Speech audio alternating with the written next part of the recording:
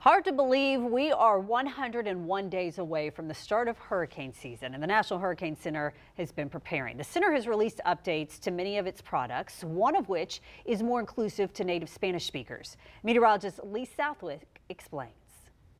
New this year, the National Hurricane Center is expanding its Spanish advisories and warning information. Whenever you're speaking in a native language to people, it's easier for them to not only understand the information, but also connect with it and resonate with it. Previously, only 2 text products were available in Spanish through the National Weather Service office in San Juan, Puerto Rico.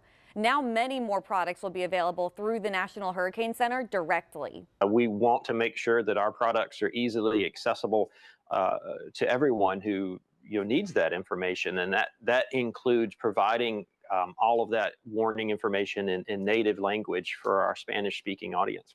The translation to Spanish is made possible through AI.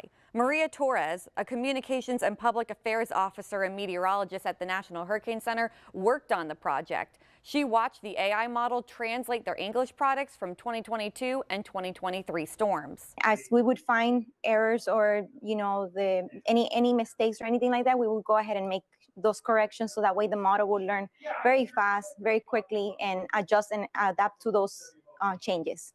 Torres says the Spanish-speaking audience will now be able to better understand the information and right away make the actions necessary to prepare them and their families. I'm meteorologist Lee Southwick. First Coast News on your side.